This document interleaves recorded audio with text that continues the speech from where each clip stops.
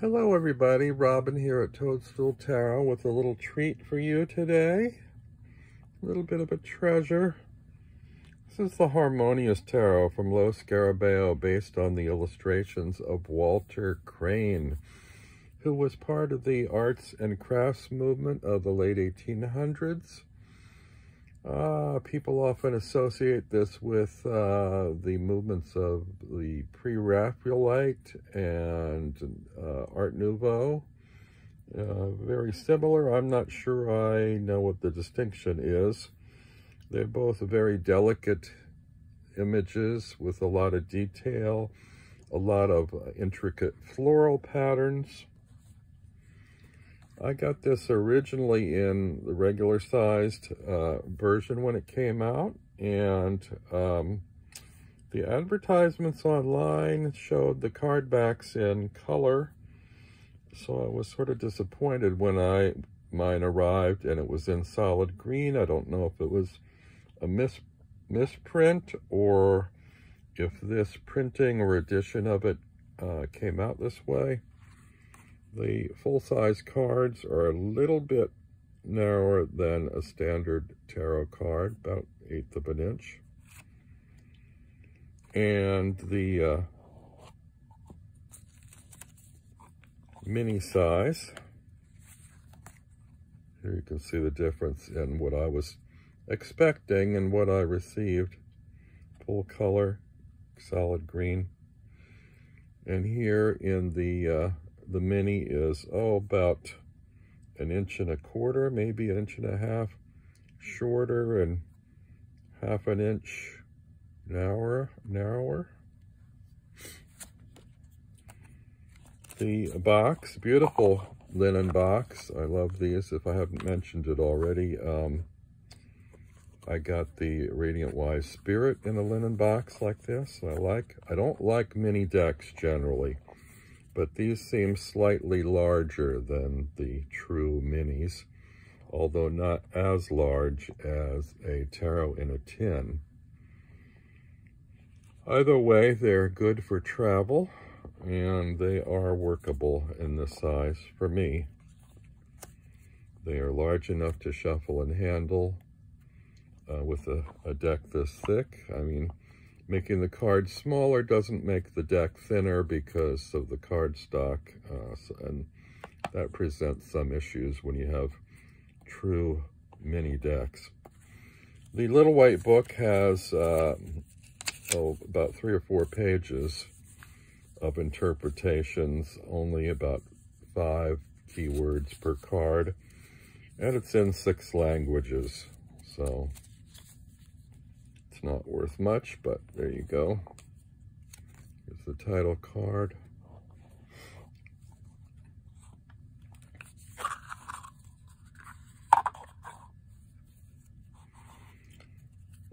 Some of these cards may be triggering for some folks, so be forewarned.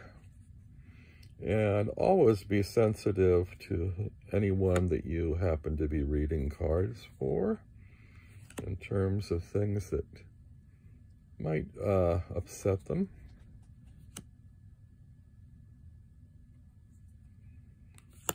I should say also that you will need very good lighting and very good eyesight, or a very good pair of reading glasses, to fully enjoy this deck, because there is a lot of detail in it. And had I been working at Lo Scarabeo, I may not have given this deck a go to be reproduced in a mini size card, because there is so much detail and they are so very difficult to see all the details. But they are labeled at the bottom and clearly, and I believe that if you are familiar with the Rider-Waite-Smith system, you shouldn't have any trouble reading with this deck.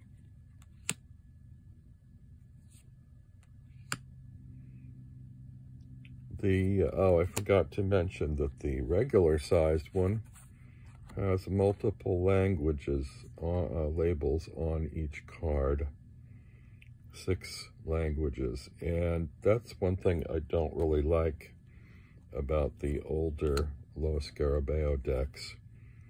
They have since modified them and now are using either symbols and numbers or numbers only on, I believe, all or most of their decks.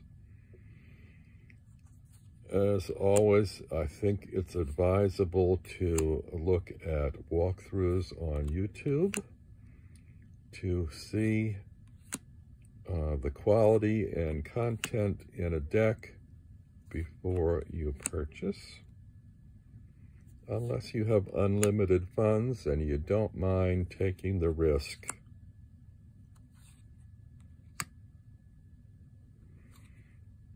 I used to buy many products, sight unseen, solely on the recommendation of others or on the basis of cover art or perhaps 3 sample cards, which led to many disappointments for me.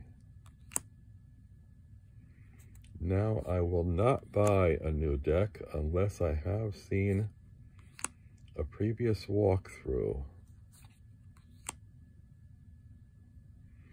which you might say makes my walkthroughs a bit redundant, but I think everybody has their own little tidbits of information or points of view to add when sharing cards, even if the card images have been shared before.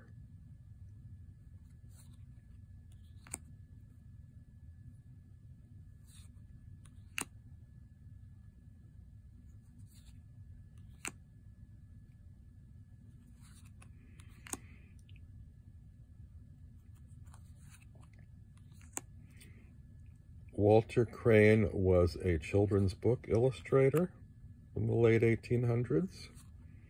I would say a contemporary of Pamela Colman Smith, although perhaps a little older.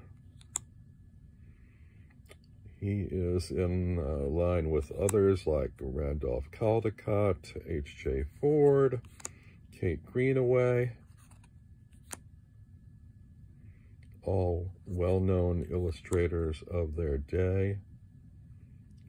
And you may see some resemblance or some qualities in this that seem familiar or carried over into Pamela Colman Smith's style of illustration.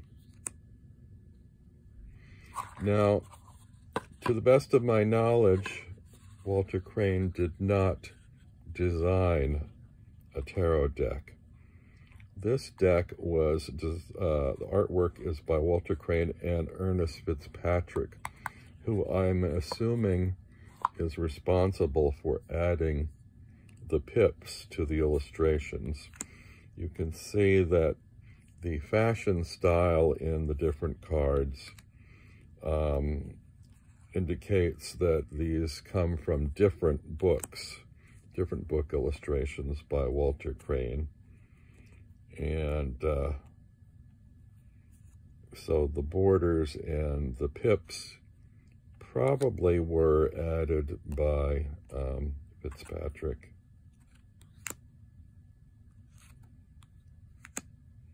But I'm very thrilled to have a copy of this deck without the extra languages on it. It's nicely displayed.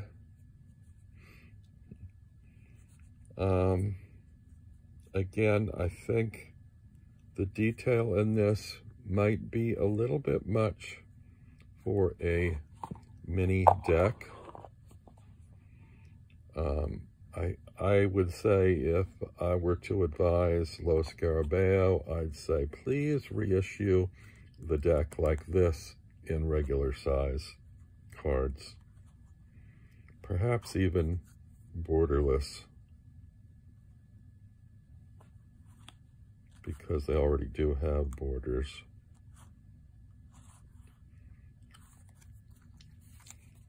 So there you have it, the Harmonious Tarot. I don't know why it's called the Harmonious Tarot.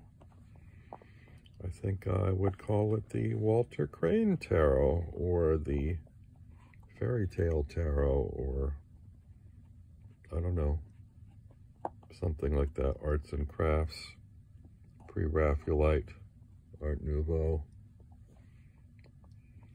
If you like the art of Walter Crane, you might enjoy this, and if you don't like the multiple languages on the larger version of the deck, go for the mini. It's quite a nice little pocket treasure to own.